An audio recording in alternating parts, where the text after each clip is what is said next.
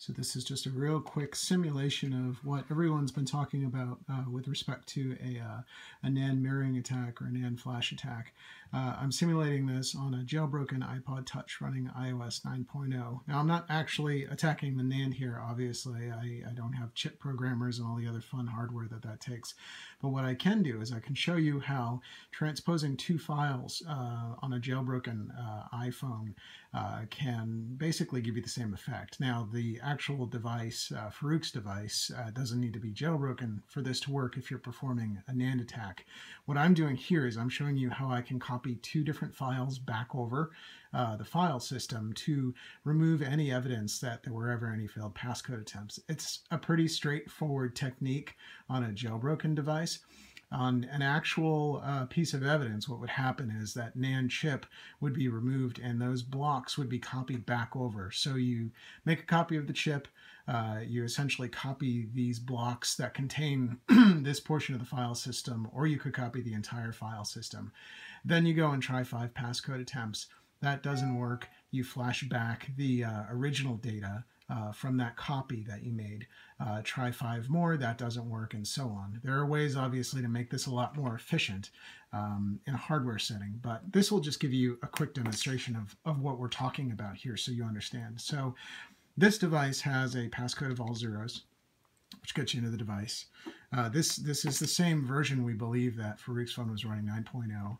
I'm going to try here just 5 different wrong passcodes. 2, 3, 4. Now you can see when you get to the 5th, that's when you start seeing that small delay start to kick in. So I'll wait for that to complete here. Now I'm logged in a separate window into the device, and I've just run a command that will restore 2 property list files. There's a Springboard property list as well as a lock state journal property list.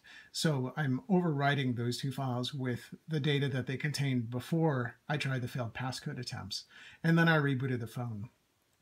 In an actual hardware setting, if you're attacking the NAND, this would probably be made a little more efficient by use of either socketing the chip so that you could switch it out pretty quickly, or you might even be able to simulate the NAND itself with a chip programmer based on the image. I'm not really sure about that, but obviously there are ways to make this faster. IP box from iOS 8 can enter the passcodes through the USB. There are also light sensors that IP box use to determine when the phone actually was broken. So we're back up here, so I'll show you. Now I tried 5 passcodes. You would expect that this would think that 5 had already been tried, and at this point would start giving me delays and threatening to wipe the device. But as you can see, I could try 5 more without any additional time delay. Once you replace these files essentially and reboot the device, the phone has no idea that you tried 5 more. So I've now tried 10 passcodes, so I'm going to do the same thing here. I'm going to restore these files back and reboot the phone. And again, this is just part of the file system. This is part of the iOS file system. There's nothing magical going on here.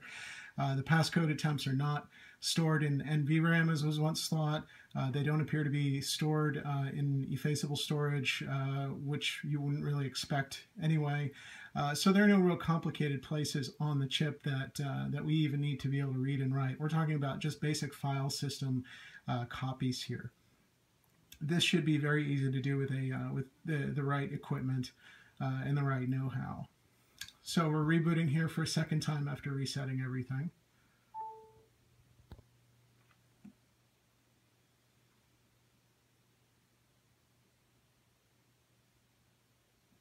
And we'll try 5 more passcodes just to demonstrate that I could keep trying these all day and I'm not going to end up with a delay.